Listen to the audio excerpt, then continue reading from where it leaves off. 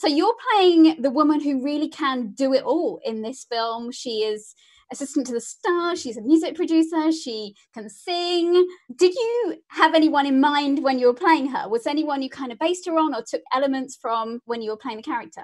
I spent a lot of time with my friend Annie Clark, who is St. Vincent, and she's a female producer.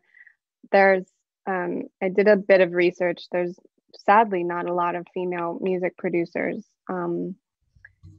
or at least ones that are known. I'm sure there are many in the world that are remarkable, but I spent time with Annie, so there was a lot of things I stole from her. Grace, obviously, in the film, she's one of the biggest stars in the world that you get to be an assistant for. If you could pick anyone to be an assistant for a day, just so you could get a little insight into their life, who do you think you'd like to be an assistant for? Oh my God, that's a really great question.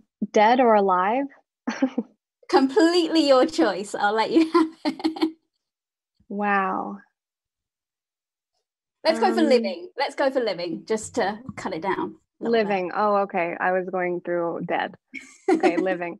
I mean, I'm gonna obviously say Beyonce. Beyonce's a good one, though. I think a lot of us would choose Beyonce. Yeah, or like Martin Scorsese. I was saying to Tracy that obviously her character gets you to do some crazy things in here, like ice baths and all sorts. Mm-hmm.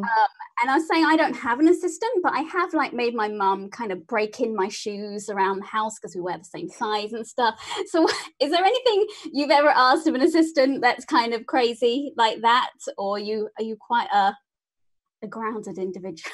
I like worship the ground my assistant walks on. She's the greatest thing that's ever happened to me. She can hear me right now.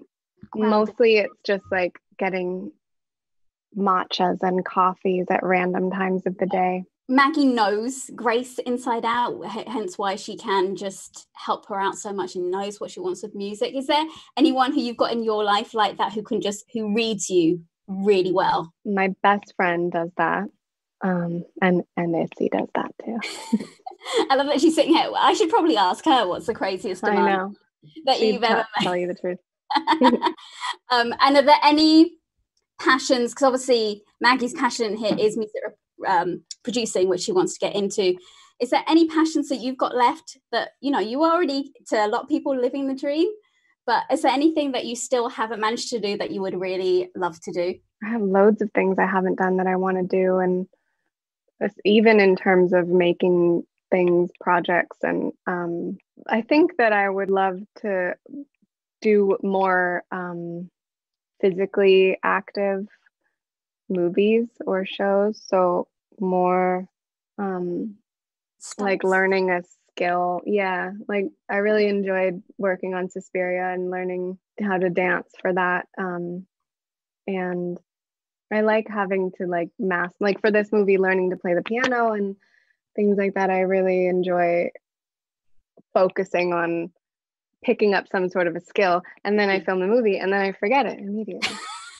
Well, now is the time. You can practice to your heart's content on playing the piano, which I can see behind you. So it was lovely to hear you sing as well in here, Dakota. So you're showcasing a lot of skills as it is in here. So good luck with the movie when it comes out. Thank you.